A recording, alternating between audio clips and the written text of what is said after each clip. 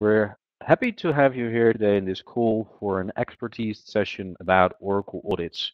And the question is, are you ready? Now, to start the presentation, let me give you a short introduction first about who I am and what I'm doing right now. My name is Richard Spiethoven, as I said before. I'm based in the Netherlands, and in the period of 2005 to 2009, I was a licensing consultant within Oracle, performing audits on behalf of Oracle on the larger and the medium-sized accounts within Belgium, Netherlands, and Luxembourg. And after that period of time, I took over the position of regional director for Oracle's compliance department called LMS, which stands for License Management Services for the region Europe South, which means that all the compliance activities from Oracle that took place in Belgium, Netherlands, Luxembourg, France, Spain, Italy, and Portugal were under my responsibility. And approximately a year and a half ago, I've decided to leave Oracle after those many years of service in the LMS organization to become a managing partner of the company called B.lay, which is created to support end users in managing their software licenses in a proper way. And today's session, what I would want to share with you is the experiences that I've learned within Oracle about Oracle audits. What do you need to think about? What do you should be considering when you're confronted with an audit from Oracle? Because I always say, and that's a bit my slogan, if you understand the facts, then it enables you to make the informed business decisions that you, as an end user organization, should be aware of going forward in managing software licenses in general, and as to be discussed today, particularly for Oracle. So that's enough about me. If I'm moving to the agenda, to the next slide, where I'm going to talk about today is about the common misunderstandings and issues that we typically see where customers are confronted with an Oracle audit, but also what is an Oracle audit actually all about? How does it start? What are the different steps that are being followed during an audit? How does an audit typically closes?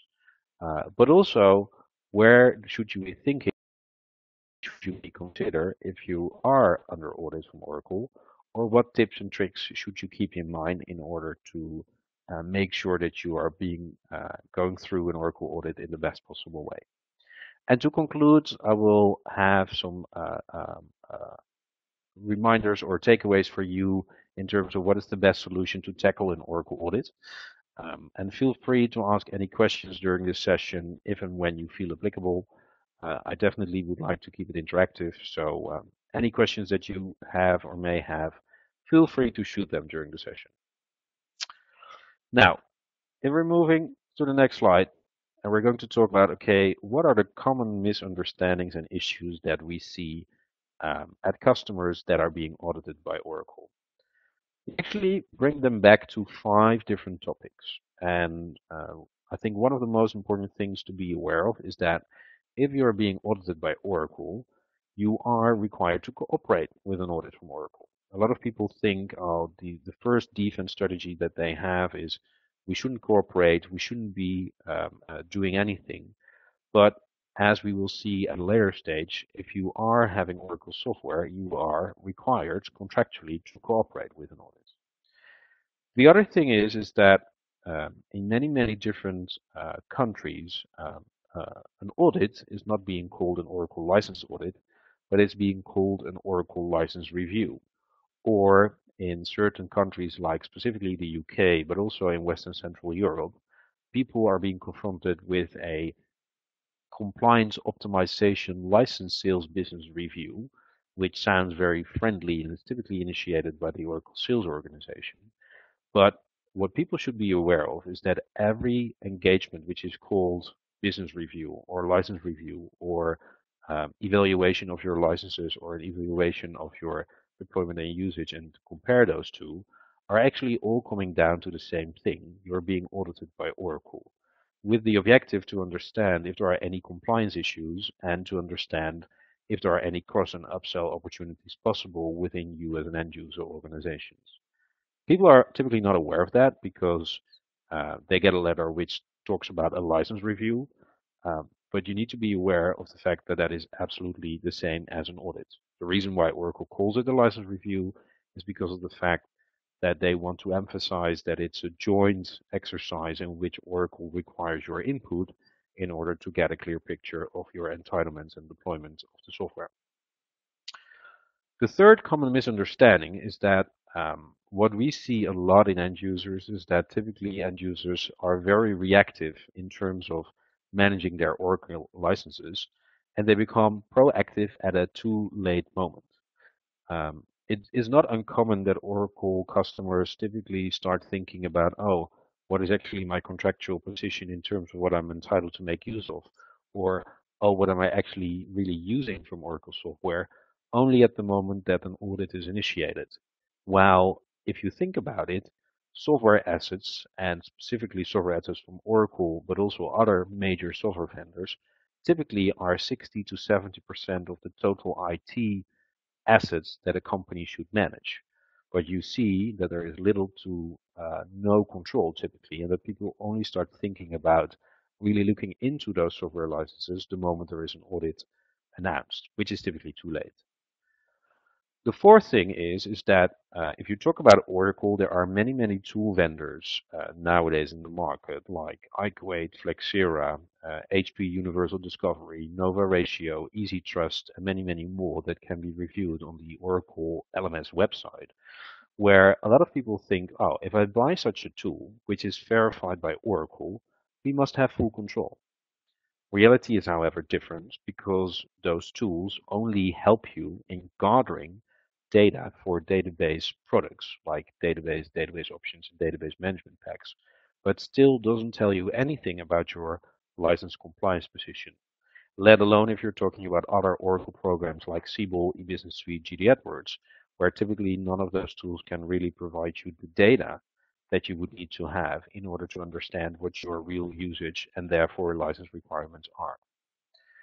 So the last thing summarizes actually everything. A lot of people are not aware of the fact that it's all in the details. Customers do not have clarity on the real entitlements that they are entitled to make use of, and do not have clarity on what they're really using or deploying from Oracle software programs, and therefore typically end up into situations which are financially typically very affecting the company. Now, we will go in all those 5 steps, we will go in much more detail during the session so that I can explain to you where that is coming from. Now, if you're looking at an Oracle audit and you want to see, okay, where does it actually start or what is it, then you typically all have signed an agreement which is called an Oracle License and Service Agreement or an Oracle Master Agreement, or even if you have old agreements, which is called a Software License and Services Agreement, an SLSA. And within that large pile of paper and a lot of contractual clauses, there is typically in that agreement, in clause O, just 4 or 5 lines which says what the audit is all about. Now, if we have a closer look on that audit clause, then it says, typically as a standard, because there are sometimes exceptions, but typically the standard is applied, the audit clause says, upon 45 days written notice, Oracle may audit your use of the programs. Now, what does that actually mean? It actually means that the moment that Oracle would want to start an audit at your organization, they need to send you a letter. It needs to be a written notice, and they can only start within 45 days. Reality, however, is that of course Oracle typically tries to start earlier. So typically you see that within 1 or 2 weeks, Oracle tries to engage already with the customer because they have a suspicion that there is a non-compliance issue. Contractually, however, you only are required to allow Oracle's auditors to work with you once the 45 days have expired after after you have received the letter. Now, the second part, you agree to cooperate with Oracle's audit and provide reasonable assistance and access to information, tells you that, like I said in the beginning, contractually you all as an Oracle end user have agreed on the fact that you need to cooperate with Oracle's audit. So you can't just deny it or you can't just stall it, but you need to provide reasonable assistance and access to information. And what that is of course not defined. So customers that, for example, are in a very busy period of the year, for example, a retailer at the end of the year in December is typically very busy, you can ask yourself if it is reasonable if Oracle at that moment in time would want to perform an audit, because it's not reasonable to do that at that stage of the year. Now, the third part is that it says in the audit clause, you agree to pay within 30 days of written notification any fees applicable to your use of the programs which are in excess of your license rights. Now, what does that mean? What do you need to be aware of? Once you are going through an audit, at the end you will get a final report. And how that looks like and what it entails we will talk about later.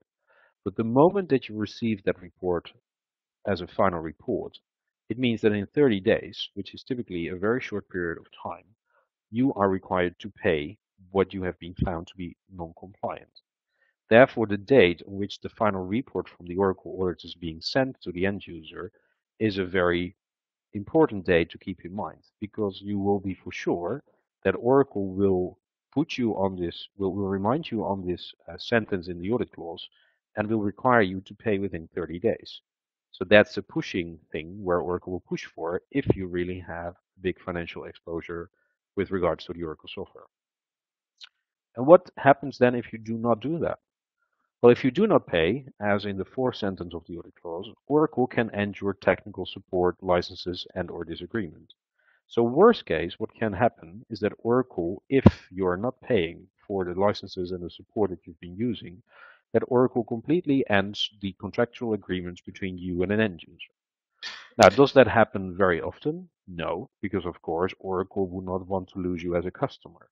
But you need to be aware that if you're not following the processes and the payments that you've agreed upon in your contract, Oracle, as a last attempt, can go so far that they completely end the agreement, making sure that you need to deinstall all the software that you have, which typically for an end user that is using Oracle software in business critical environments is not an option, because of the fact that then the whole operations would be completely stopped. Therefore, be aware of the fact that this is the ultimate thing that Oracle can do.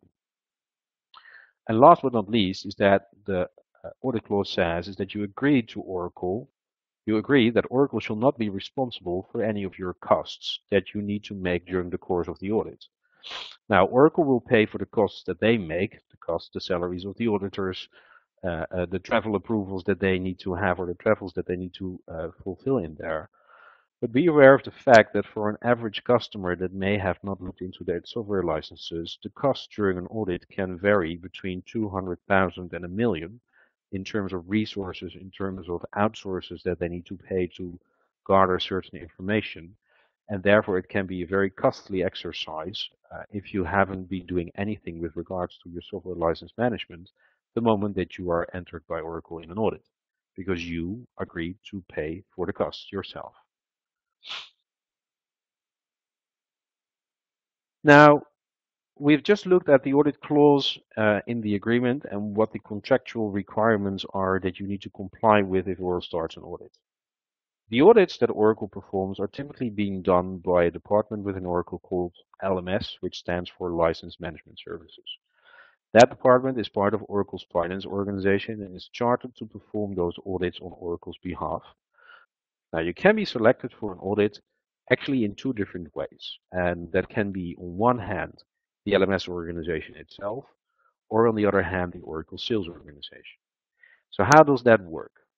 Well, I would say 50 to 60% of the customers that are selected by Oracle to be performed an audit on is coming from sales. Because, for example, sales representatives are talking to a customer and hear that they are going to deploy the Oracle software in a new VMware cluster, or they're going to deploy the software on a new data center for disaster recovery purposes, or the DBA has been talking to people from Oracle and said, well, you know what? Those diagnostic pack and tuning pack are really powerful management packs, so we really started to use them on all our major systems. Now, that specific information that the Oracle sales organization or partners from Oracle gather from your employees within the end user organization can result in the fact that there is a risk of non-compliance. Because if that sales guy hears that, for example, the DBA wants to deploy management packs, but the sales guy also doesn't know that there is no management pack licenses available, he knows for sure that there is a license compliance issue, and therefore it should be audited by LMS to quantify how much the financial exposure is. So be aware of the fact what information you share with what people and how that is in line with what you are currently contracted for, because it can trigger audits from Oracle's side. Now, let's say the remaining 40-50% of the customers that are selected for an audit is done by LMS. And how are they doing that then? Well, the LMS organization performs on a, let's say, regular, but typically 6 months, 3 months to 6 months basis. They perform a risk analysis over all the end users that Oracle has. So Oracle, of course, has a huge installed base of customers, and there have been defined a large amount of risk criteria on which those customers are qualified. So for example, if a customer has historical metrics like universal power units, named users, concurrent device licenses, all those licenses have been sold many, many years ago. But due to the fact that IT have evolved, those metrics are typically not applicable anymore for your current deployment or hard to manage and therefore indicate a risk of non-compliance. The other thing, for example, is the last purchase date on which you purchased certain database or middleware licenses. For those people that know Oracle licensing a bit, database and middleware products are typically licensed on a processor-based licensing model, either Processor or Named User Plus, where the hardware and the specifications of the hardware on which the software is deployed determine for a large extent what the amount of licenses are that are required. Now, Oracle also knows that a lot of end users typically renew their hardware every 3 to 4 years. So if the last purchase date of database or middleware licenses has been 3 to 4 years ago, that increases the risk of non-compliance if nothing has changed in your license portfolio. And the last example, but there are many, many other examples that you can think of. But think, for example, about organizations that are merging or divesting or acquiring other entities. The moment that your organization is changing because of the fact that you, for example, acquire another company and therefore the number of employees in your organization is increasing, that can result in the fact that you will need to have additional licenses, and therefore results in the fact that the risk of non-compliance from an Oracle perspective is higher and therefore initiates earlier an audit to be performed at such an organization.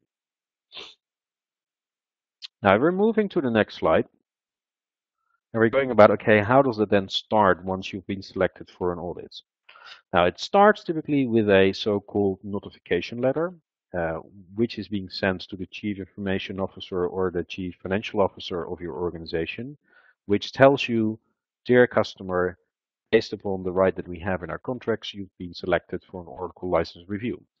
And the Oracle license review has the objective to validate your entitlements and deployment to understand what your current license compliance position is. The reason why it is sent to the CIO or the CFO is because of the fact that Oracle wants to make sure that higher level management within the organization is aware of the fact that Oracle starts this audit, so that they at all times will have the opportunity to go back to the CIO or the CFO to escalate if certain things are not happening during the course of the audit that is being followed. Now, as I said before, the license review as being mentioned in that letter is typically misunderstood by a lot of people, but actually comes down to the fact that there is an audit being started based upon the right that Oracle has in the contract. And the objective of the audit is to determine if there are any compliance issues, which typically results in additional licenses to be sold, but also has the opportunity to see if there are any cross or upsell opportunities. Because think, for example, during an audit from Oracle, Oracle will gather a lot of information with regards to your hardware, what type of hardware you have deployed, what software is being deployed on it. But keep in mind that Oracle sells since a couple of years hardware as well. So it's not uncommon that during an Oracle audit, for example, it has been determined that you have X amount of HP servers running, where that information is very valuable for Oracle to include in any business case to see if one of Oracle's engineered systems, Exadata, Exalogic, Exalytics, or any of the other hardware that Oracle sells would be a good opportunity for them to offer to you instead of the HP hardware that you currently have in place. So be aware of the fact that it's not only being used for compliance purposes, but the information gathered has many, many other objectives as well. Now, the letter has been sent. It has been clear that they want to validate your compliance position, and they will ask you for a single point of contact within your organization. The single point of contact within your organization will be requested to work together with all the people involved internally within the end user to gather the information that is needed. So that single point of contact will need to go to procurement to validate the entitlements. He will need to work with the database administrators to get the database information. He will need to work with business application managers and many, many other individuals within the organization that will need to provide information. And how that is being organized and what different steps will need to be followed during the audit will be discussed in a kickoff call. Now, in that kickoff call or meeting, one of the things that typically is first going to be discussed is, okay, what products are included in the scope of the audit? Now, in essence, any Oracle product can be included in the scope of an audit. However, as most of you probably know, Oracle has acquired a lot of companies over the last couple of years. And if Oracle would need to include all the Oracle programs that they currently now have in their portfolio, the portfolio is way too big to all the knowledge that you would need to have in order to do that in a proper way.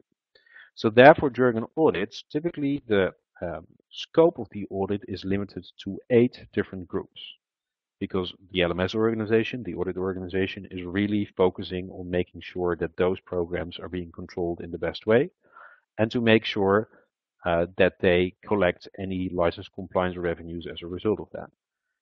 Of course, those products are being selected, as you see here on the screen, like GD AdWords, Siebel, eBusiness Suite, PeopleSoft, SOA Suite, WebLogic Server, Application Server, and of course the Oracle database with its options and management packs, because of the fact that the financial risks and the potential exposure that the customers have are the biggest for those products. A lot of data mining and a lot of research has been done over the last couple of years to understand which products should be included in there, and therefore it is typically limited to those 8 products. Sometimes it starts with, for example, doing a database audit in a customer, and then the year after, the LMS organization will look at GD AdWords or Siebel or eBusiness Suite, depending on what programs obviously the customer has within its organization. Now, once the scope has been discussed, and once it is clear who is the single point of contact during the audit, the LMS organization will typically provide you an overview of all the licenses that they have found are registered for you as an organization. They call that a license inventory overview, and that will be created based upon the different legal entities that are part of your organization. So you can imagine that multiple organizations have different legal entities on which they have purchased licenses over the last couple of years.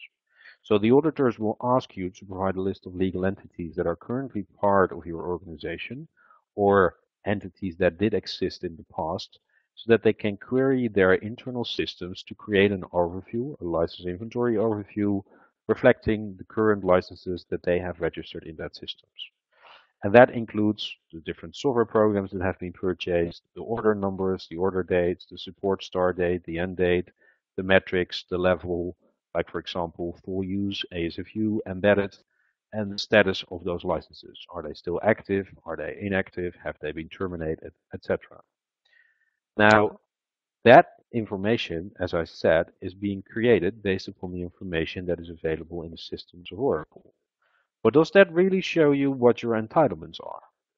Well, you probably already guessed the answer is no.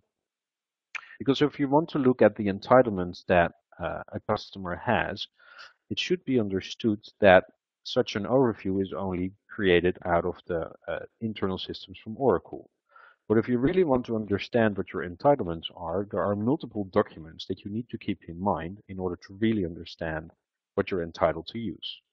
Now, what documents do you then need to look at? I just gave you here a graphical picture to explain to you how that works.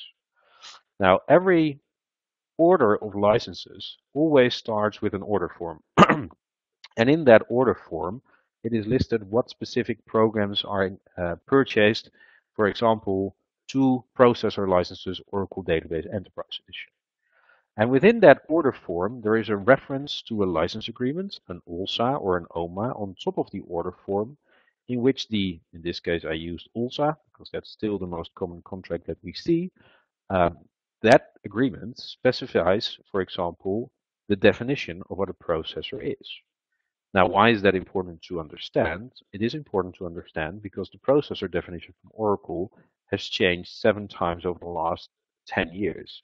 So, depending on the time that you purchase those licenses, the processor definition and the way how you need to count the licenses can be different.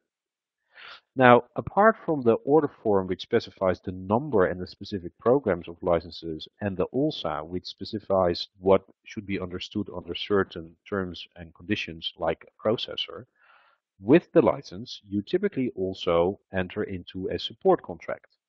And every year, you will have a support renewal, which gives you the right to make use of Oracle support. What a lot of people actually, however, do not realize themselves is that if you buy a support maintenance contract from Oracle, it doesn't only give you the right to make use of technical support from Oracle, like, for example, calling for help if you have an issue in your software, or putting bug fixes within the software. Software maintenance from Oracle is actually software updates, license, and support, which means that if you, for example, bought those licenses in 2001 and you have paid support maintenance year over year over year over year, you do have the right to make use of the latest version of the software that you purchased. So in this example, the moment that the licenses were purchased, Oracle had 10G, the Oracle database 10G, available as, at that moment, the latest version of the database. But due to the fact that you've been paying support maintenance, at the moment that 11G became available, and now it is 12C, you also have the right to make use of those latest versions. Now, why is that important? That is important because in your OLSA and in your order form, it is stated that the program documentation that is related to the licenses that you've purchased is integral part of your agreement, which means that all the different features and components that are available and only described in the program documentation of, in this example, 10G, are part of your license agreement. And they do change over years once Oracle comes up with a new version of the software. So certain components and features that were part of Oracle Database 10G may be no longer available in 11G. And next to that, the program documentation, the business practice documentation, like, for example, Oracle's processor core factor table, which is referred to in the OLSA as a URL, is part of your agreement, or Oracle's application licensing table. Those are all business practice documents that are available online on oracle.com, which are integral part of your agreement and therefore should be kept into mind in order to really understand what your licenses are. So therefore, if you go back to the previous slide where I showed you that you will get an Excel sheet with all the license information that you have, that typically still doesn't specify what you're really entitled to make use of, because all those documents need to be reviewed before you really understand what your entitlements are. Most common example, just to make it very specific, if you, for example, buy a license for WebLogic Suite, then a lot of people are not aware of the fact that WebLogic Suite includes a lot of products and components, like, for example, Coherence, and therefore are not aware of the fact that if they do install Coherence, that they are having the right already to make use of that in their WebLogic Suite licenses. Why are they not aware of that? Because it's only specified in the program documentation and not somewhere else. So your order form or your OLSA or your support renewals, which are typically the documents that people read, doesn't specify that. And therefore, it is important to look at all those documents to really understand what you're entitled to make use of. Now, if we're moving to the next slide. So once the audit starts, as said, the entitlements needs to be clear. Then Oracle will start gathering data in order to understand what the software usage actually is. And actually, you can define that into 5 different steps. The first step is the hardware discovery, which is actually to get an understanding about the physical hardware on which the software may be deployed. So Oracle will ask you to complete an Excel sheet, which is called the Oracle Server Worksheet, in which you are required to list all the different physical servers and virtual servers, including their specifications like number of CPU, number of cores per CPU, type of CPU, if it's a virtual server or if it's a physical server, the operating system, etc., to compile that list. And next to compiling that list, they will ask you to run certain queries called CPU queries, which are actually a number of commands that needs to be executed on operating system level to validate the hardware details that you have declared in the Oracle Server Worksheet. So that is a query, a script that Oracle wants you to run to validate what you have listed in the OSW to understand if that is complete and accurate. And then the last thing that they will ask you, specifically if you're making use of VMware, which is typically number one compliance issue for customers making use of Oracle, Oracle will ask you to provide you a screenshot of the virtual VMware infrastructure client to understand what VMware version you're running, but even maybe more important, to understand what physical servers are being used to host the different virtual VMware servers. Why would Oracle want to have that? Because Oracle, if we're talking about VMware, doesn't recognize that and wants to understand the physical hardware on which the virtual servers are deployed, and that determines the number of licenses that you would need to have. Now, once that hardware information has been obtained, the second step will be is that Oracle would want to understand what software is installed where. Oracle has multiple ways of doing that. It's not a stage or phase that always is being followed, but we see it happening more and more. And the way they will fulfill this step is in two different ways. On one hand, they will provide you an overview of so-called fingerprints, which are actually a list of executables running processes where you can configure your own inventory tooling with in order to understand where certain software is installed. So for example, the Oracle database, they would want to ask you to run your inventory tooling on oracle.exe, which indicates that there is an Oracle database installed. Now, if you do not have an inventory tool in place, Oracle will provide you a tool called OMT, Oracle Measurement Tool, which can be used to discover Oracle database and application server installations within your network based on the TNS ping principle, based upon those ports on which typically Oracle is making use of. Of course, this is something that is happening more and more because there are a lot of end users that do not know what software is installed where and therefore will not just be provided manually in an Excel sheet and typically results in a lot of compliance issues because a lot of people are not aware even that certain software is installed on certain servers and therefore is required to be licensed. Now, if we have found the hardware, we found, for example, oracle.exe installed on that server, the next step is that the configuration of the software needs to become clear.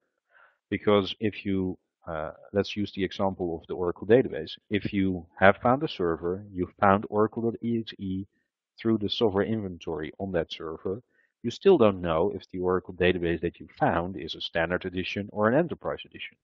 And if it is an enterprise edition, if certain options are installed on that database and if those options are being used. And if those options are being used, if they are being used by system users of the Oracle database itself, or if it is real usage by the end user.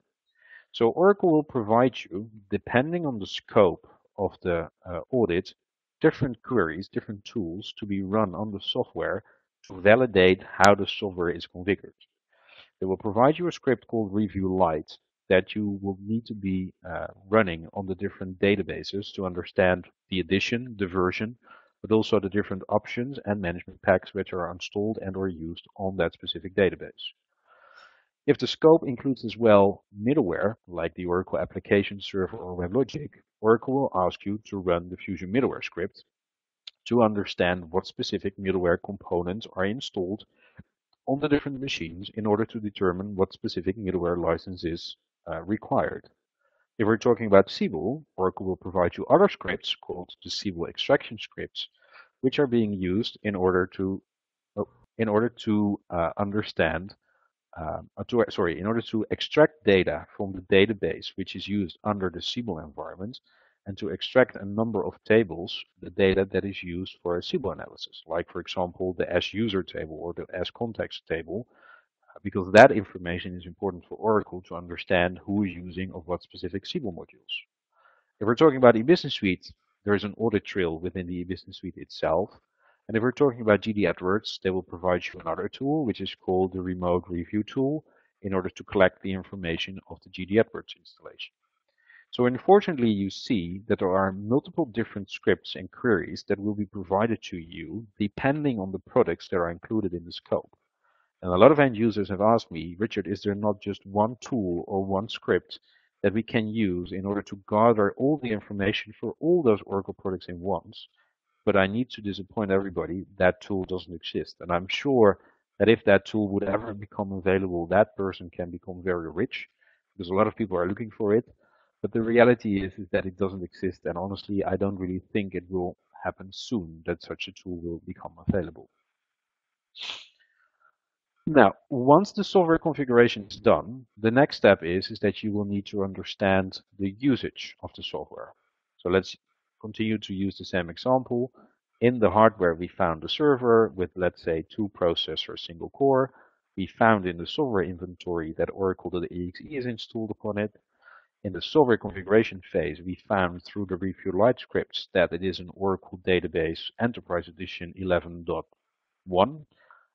With certain options installed like partitioning and certain options used like diagnostic pack and tuning pack, but then still you don't know who is using the software. Now again, for the different programs like database and middleware, Siebel, eBusiness Suite, different methodologies will be followed.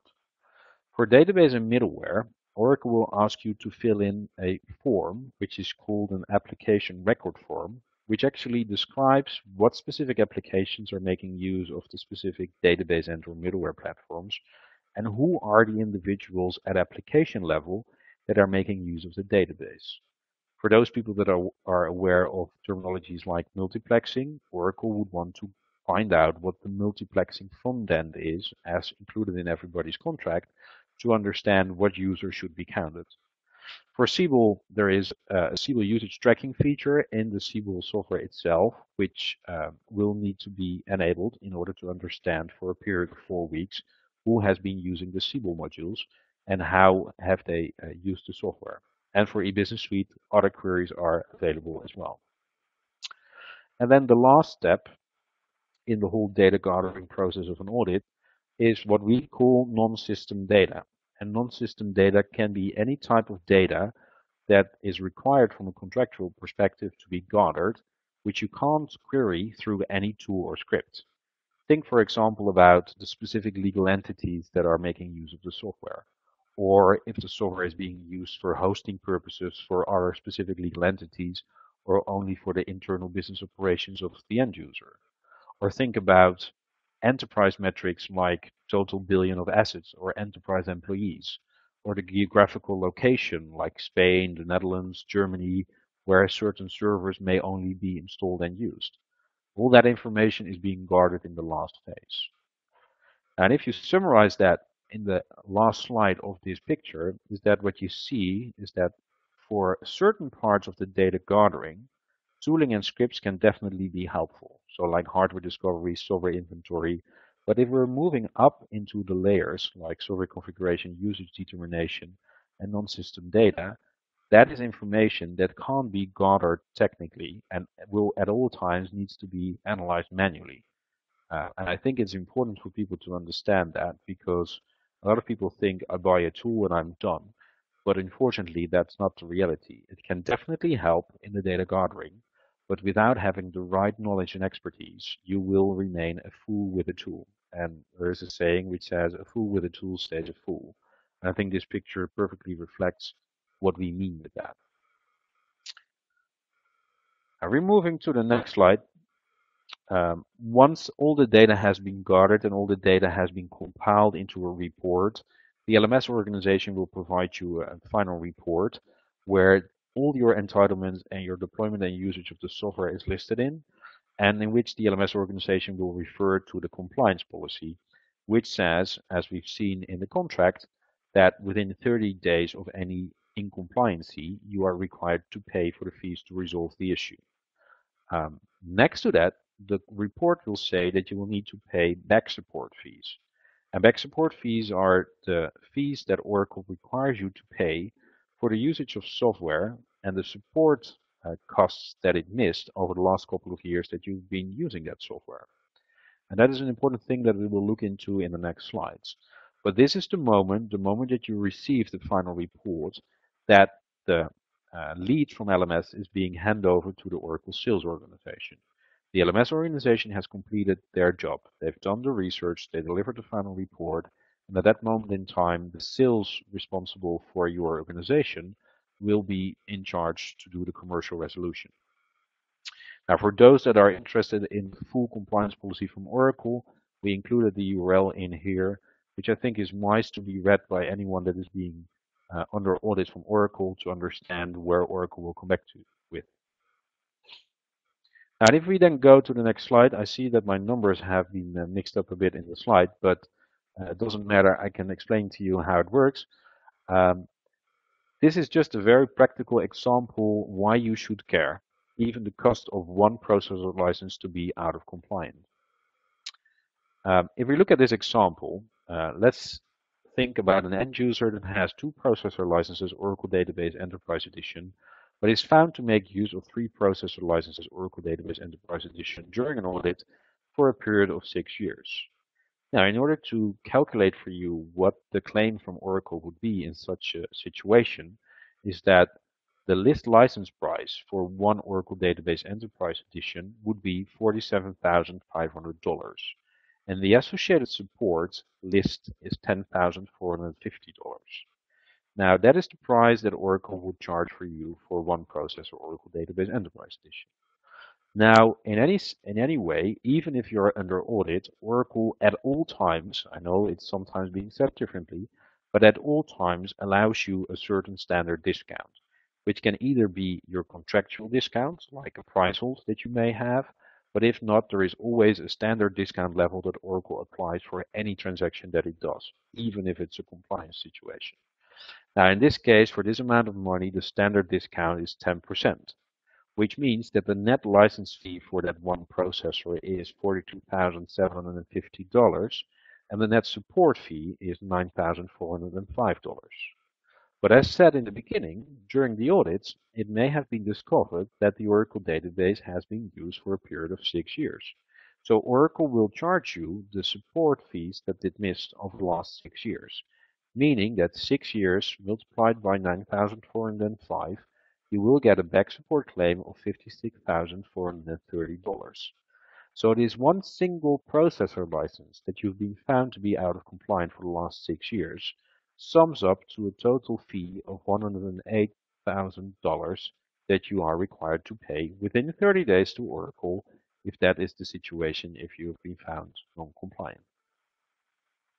So you see that even if it's only one processor license that you're short, it is a lot of money that it is involved. And this is only one processor license. I can tell you I've been working with customers that had hundreds of processor licenses for different programs to be under license, and that's not uncommon. So you do understand that the financial risks that a lot of customers are facing is really big. Now, what can you consider? What tips and tricks can I give you if you are under audit from an Oracle perspective? I think it's a general one, so it's not for not only for Oracle applicable. But let me give you some tips and tricks that you could consider when you are under audit. First and for all, if you are under audit, my recommendation is at all times to involve information risk management or security in order to validate what sensitive and or confidential data is requested to be gathered during an audit, and is that something that you can allow to be shared with the with the software vendor, and can it also leave your organization? Can it leave your premises? As a recap, as we've seen in the audit clause, you are required to cooperate with Oracle's request to audit and provide reasonable assistance and access to information. It doesn't require you to share any sensitive or confidential data that may be conflicting with data privacy laws that your security department needs to follow because of local regulations. Think, for example, if you do a CBOL measurement, the CBOL scripts that will be provided gathers a lot of names from your employees or from your external customers. And do you want to share that kind of data with a vendor like Oracle or any other vendor? Something to consider. Like I said, are you allowed to share data and that it can leave your premises, it can leave your offices? Or is it something that you just only want to make available for Oracle to inspect at your offices? Again, you're not required to share it outside your organization. You need to provide access and insights to information. But it doesn't say that you need to share that to the vendor. It can also mean that you invite the auditors to inspect that on your own location. The other thing to consider is which results are shared when and with whom from Oracle sales. What we mean with that is that you need to understand is that an audit is a gathering of factual information. And that factual information can change when more information is being provided. It's not uncommon that certain preliminary results are being discussed and shared with sales, resulting in the fact that certain expectations from Oracle sales based on those preliminary results are sky high, which can cause issues for you because although it may not be final, certain expectations are being set that you need to manage down. So ask yourself in the whole audit plan and strategy that you follow, is that something that you have covered? And then the last thing in here is what is the performance impact of the Oracle audit tools proposed? Like every tool that is being proposed to be run during an audit, it will have a small impact on the performance of your systems. Is that something that you can allow? How business critical are your systems that you can face that risk? Because be aware of the fact is that Oracle will ask you to run the scripts yourself. And they will say that the performance is very limited, which is true. The performance impact is very limited. But if something is going to go wrong, Oracle will not pay for any financial damages that you may have as a result of the fact that the performance of your systems went down. So is that a risk that you can face? Something to ask yourself if you are under audit. And if you are under audit, my overall recommendation at all times is make sure that you do understand before the data is collected, why is it collected, what data is collected, where is it collected from, and how will this data be used. Because if you are not informed, or if the auditors are not able to explain to you why the data is collected for what reason and how it is being done, how can you understand yourself what you share with the vendor? And if that data is only being used for an audit, it may be fine. But are you sure that the data that is being shared and collected is not being used for any other hardware upsell opportunity because of the fact that the vendor knows what hardware you have deployed? If you want that, then of course you should take the control and say, okay, I release this data as well for you, Oracle, or any other vendor to build a business case upon to give me a proposal for new hardware. But have you controlled that?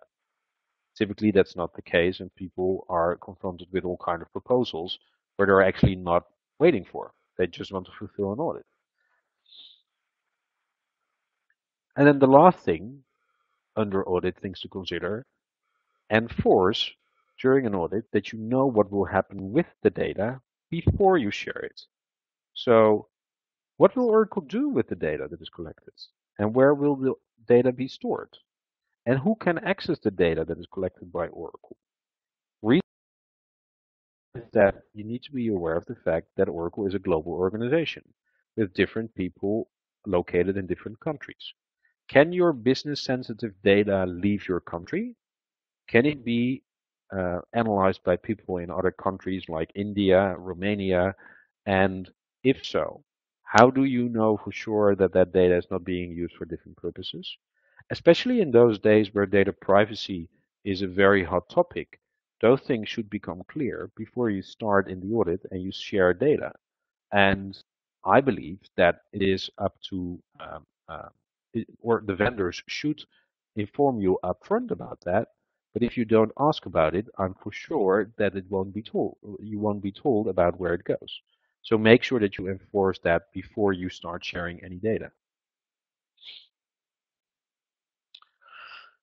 Now then some last tips and tricks, and we're almost at the end of this presentation about, okay, what to do to let things run smooth if you're under audit. The first thing that I believe you should at all times do is do a quick risk assessment. Understand yourself from a contractual perspective and from a usage perspective. Where do you face potential risks? And what are the steps that you need to do in order to assess that risk or to quantify how big that risk is? And make sure that from the beginning, you share and manage the expectations towards C-level.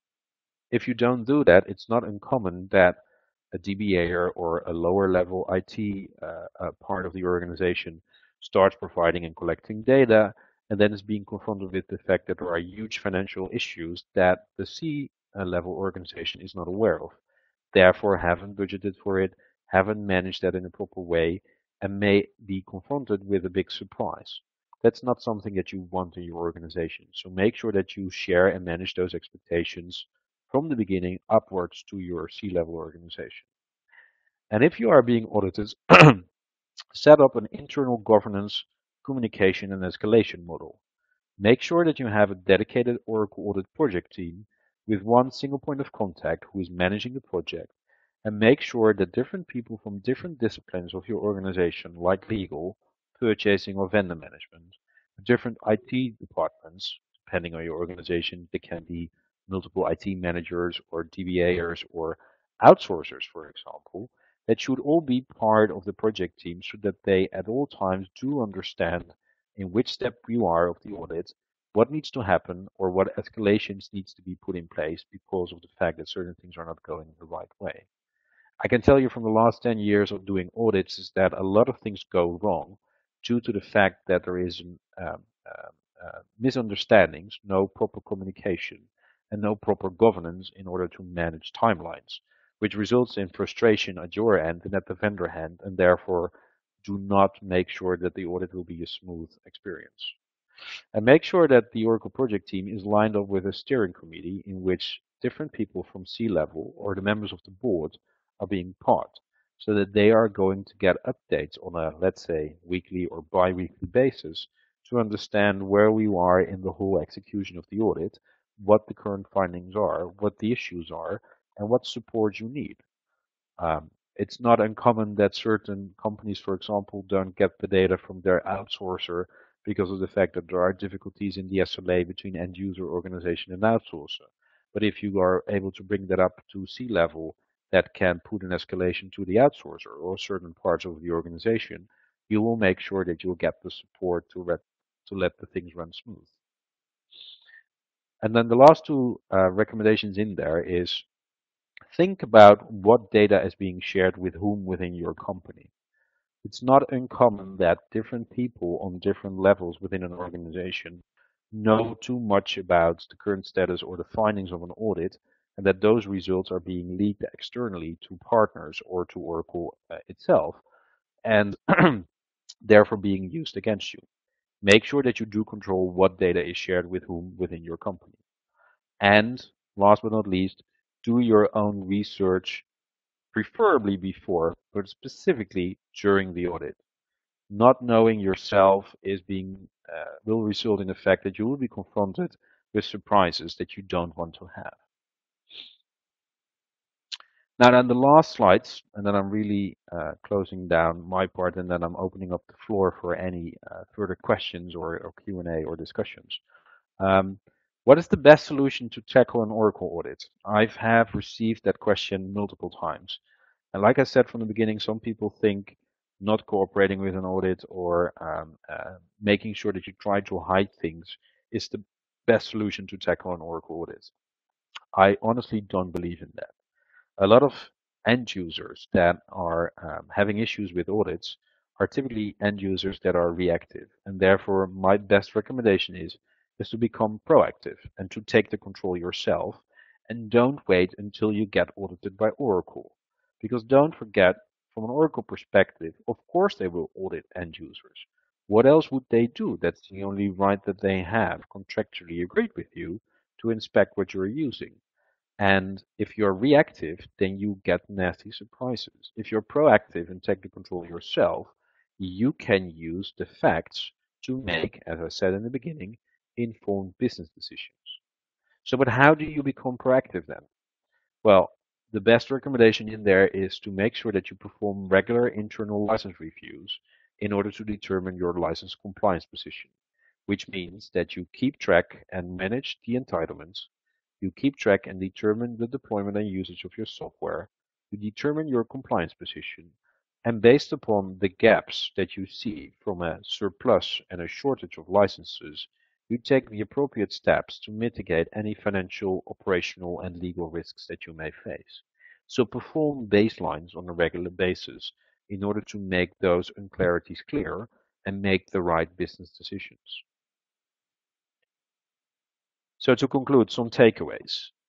Make sure, as a recommendation, that your software license management practices are becoming a priority at C-level, and make sure that you budget for a proper software license management practice, which is tailored to the specific needs of your organization. If you think about it, multiple end users pay thousands or millions of support on a regular basis for all kind of enterprise software. But ask yourself, how much budget is there available to really properly manage those licenses? Gartner says it should be 5 to 10% of the support fees you pay on an annual basis, but typically it's way lower than what that is. The other thing, if you don't have it already, make sure that you create an internal software license management team in which different disciplines of your organization, like procurement, legal, database administrators, infrastructure managers, business application managers, outsourcers, are all participating in, and which C-level is giving you sponsorship and ownership to review on a regular basis your real entitlements. And that's not just the Excel sheet that you got from Oracle support or from the Oracle LMS team, but your real entitlements, as we've seen in the beginning, includes your ordering documents, your Oracle license agreements, your support renewals, your support policies, the program documentation, and the business practice documentation, and really understand what that really means. And at the same time, determine your deployment and usage of the software and determine what usage is licensable and what usage is not licensable, and reconcile that on a regular basis in order to identify and address any software compliance issues yourself proactively. That's the best solution and the best recommendation that I can give to you. Now, to conclude, there is some further reading on our website. Like this expertise session, we believe in the principle that you should share before you gain. So the experience that we have and that we build up during our day-to-day activities in the software license management area are inspiration for us to write articles and white papers about. I listed a number of articles and white papers here that can be found on our website, like, for example, the white paper about the answers to your top 20 questions about an Oracle license review or a license audit. There's an Oracle licensing guide available on our website, an overview about what a ULA is, an unlimited license agreement, and the risks that you should be aware of. What about Oracle Pool of Funds agreements, Oracle e-business suite?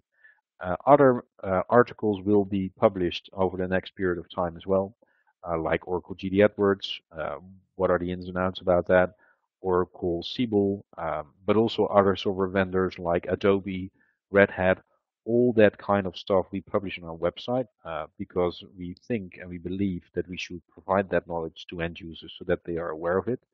Obviously, we're happy to receive any suggestions from you about certain topics as inspiration for us to read about.